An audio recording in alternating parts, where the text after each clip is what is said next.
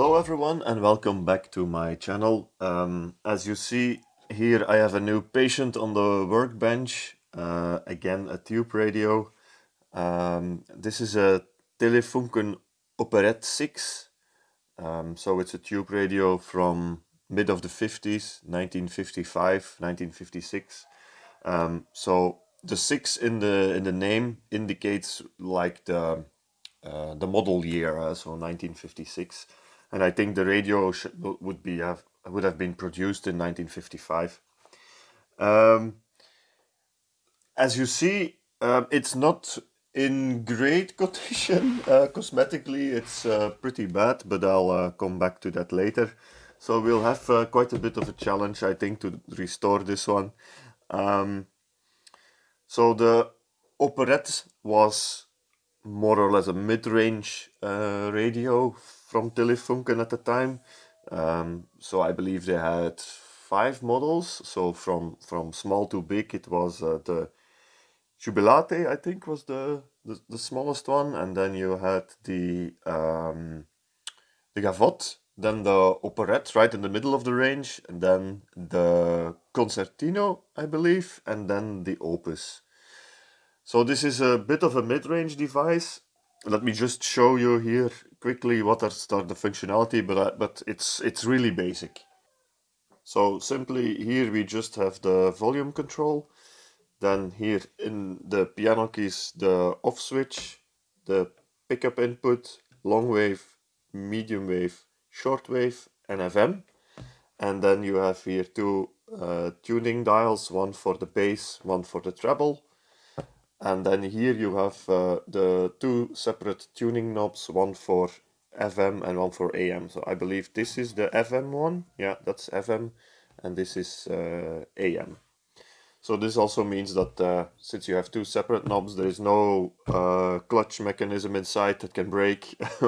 If you saw my previous tube radio restoration of the Grundig 5195, then yeah, I still have a headache from this clutch mechanism that was not working in that radio. And in the meantime, it broke down again in that radio. So yeah, so that should simplify stuff quite a lot.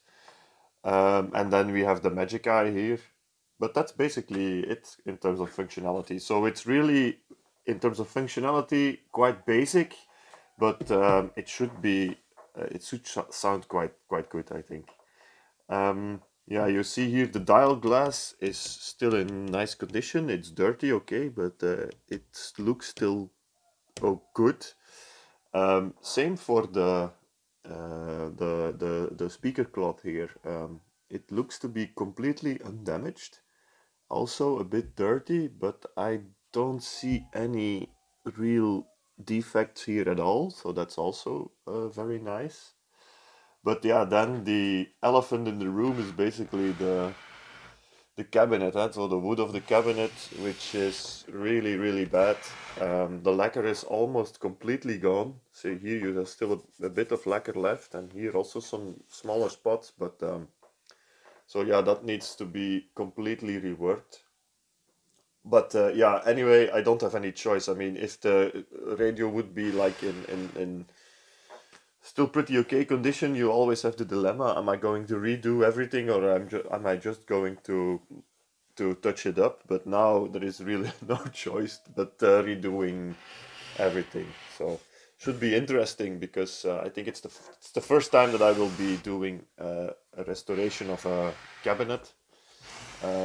A full restoration. Here on this side it's basically the same thing, so here you have still a bit more lacquer left, but yeah, it all needs to come off, and see it's all flaking off everywhere. So here on the inside, here you also see, I don't know if you can see it on the camera, but here you have some woodworm damage, so that also needs to be treated and repaired.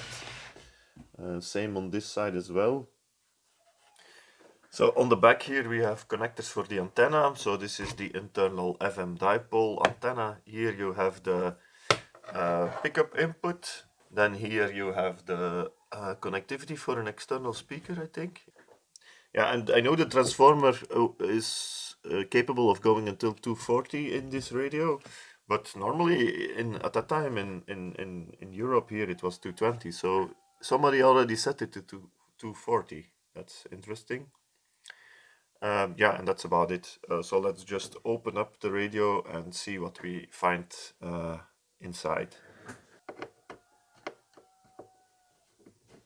So opening up is quite easy, just loosening these screws, and then you can slide out these tabs here, and then the back should come off.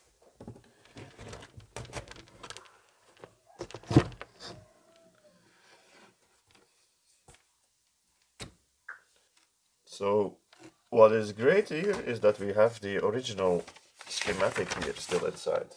That's nice. Let me put that aside.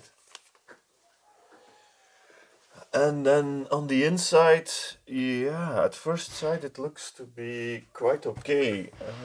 Okay, there is a lot of dirt. Well, a lot. I've seen worse. There is dirt and there is some spider webs. Oh, there are some huge spider webs over there in the corner. See, look at that. That looks quite disgusting. So we'll have to clean that up. Here the ferrite antenna has dropped or has come loose. Yeah, that's probably because the rubbers here deteriorated. So that needs to be fixed. The owner sold me the radio as not working. So yeah, we'll have to see what is wrong with it or why it's not working. Yeah, so that's the first job, cleaning up here a bit, getting the chassis out of the cabinet and then trying to get it working again. Just because I think you love to see this, right? We'll take a look at this massive spider nest or web or whatever it is here in the corner. Pretty disgusting.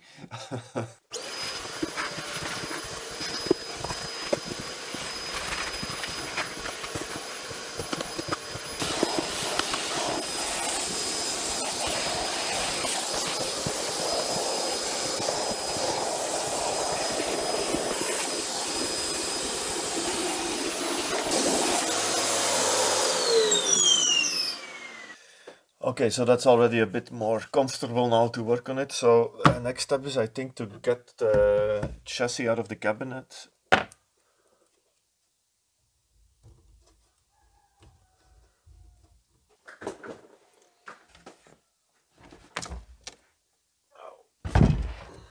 Splinters everywhere.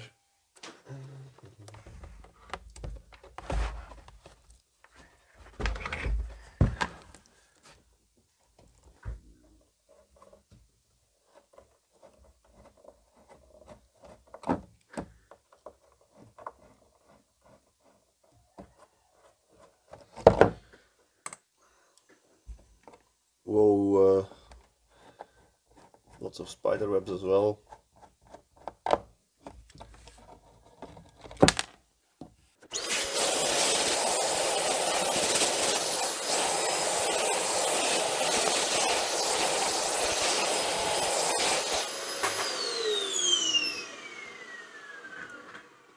Yeah, so you can already see now a bit better what we got here. Everything still looks quite decent. The chassis here is fixed with these 4 screws, and this one is to fix the transformer, I think. Ah, that's loose.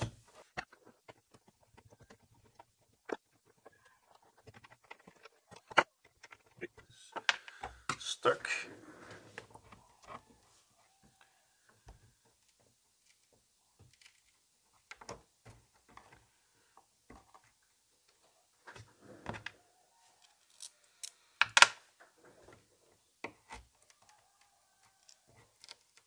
Yeah, I'm gonna leave that for now. It's completely stuck to the bottom.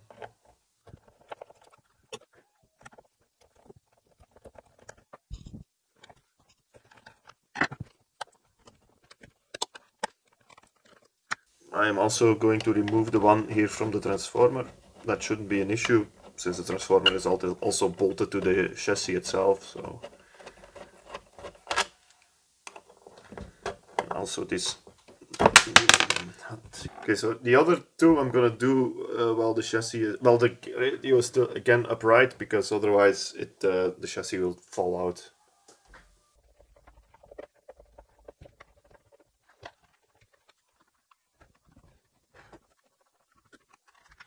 Okay, so Magic Eye first. Should just be here clipped on with the spring. Oh yeah, that's it. Oh, okay.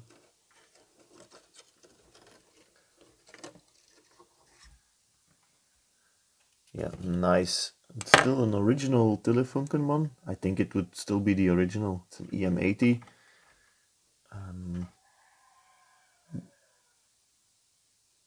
No idea if it's still good.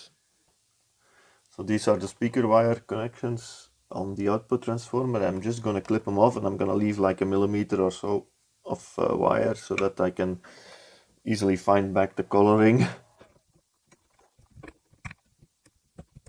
Okay, I think the chassis should now be loose, and now it should come out of the radio. Let's give it a go. Not stuck behind the speaker panel? No. Ah, it's completely stuck because of the grommets are probably sticking. Yeah, right.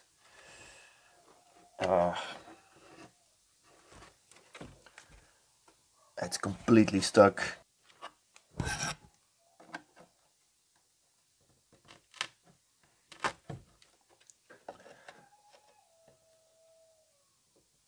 Yeah, the grommets are completely sticking into the cabinet, so I just need to pry a bit underneath them to get them loose. But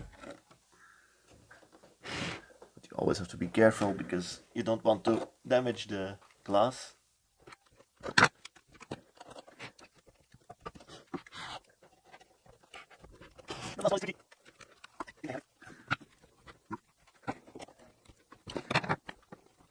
It's not budging, the last one. The problem is here that the transformer is in the way, so maybe if I try a shorter screwdriver. Ah, it's not. Yeah, it's not coming loose. Damn. Just trying a shorter screwdriver here to really be able to reach it. Ah, okay, it's loose, but what else is sticking then? Something else is sticking here or holding it fixed, but I don't know what. Ah, okay, there it is. Oh, how do I lift this out? Here it's. This one is also not completely loose yet. No. Oh.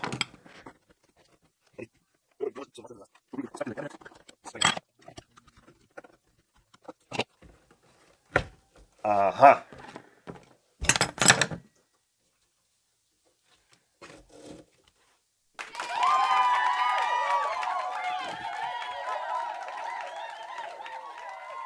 Okay, so I managed to put the radio in my bracket here so that I can work on it more easily.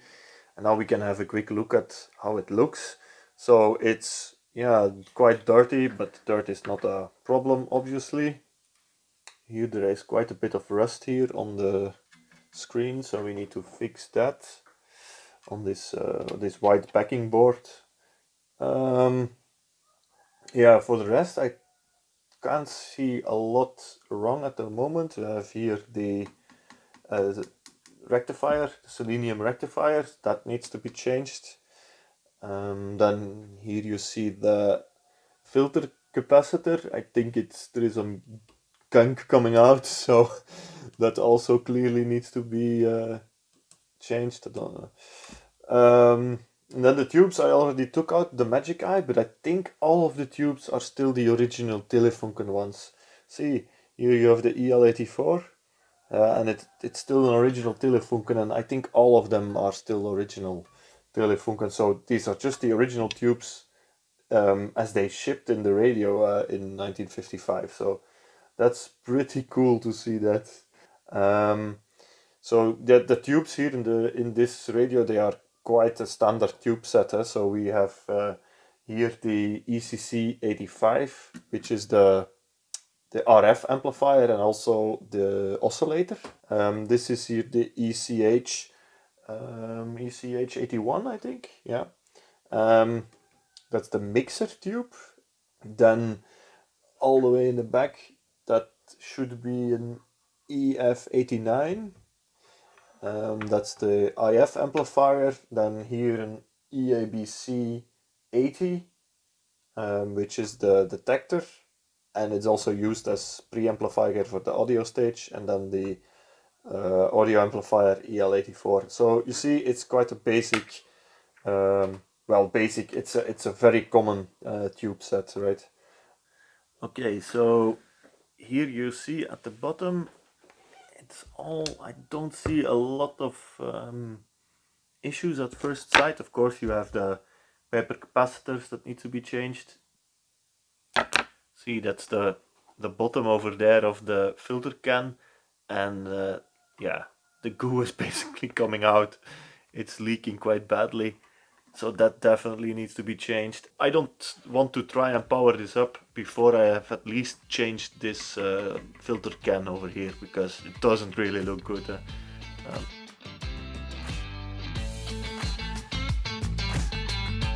This is just, wow. This is really stuck. Oh my god. Nope. Oh my god. Jesus. What a puzzle this is.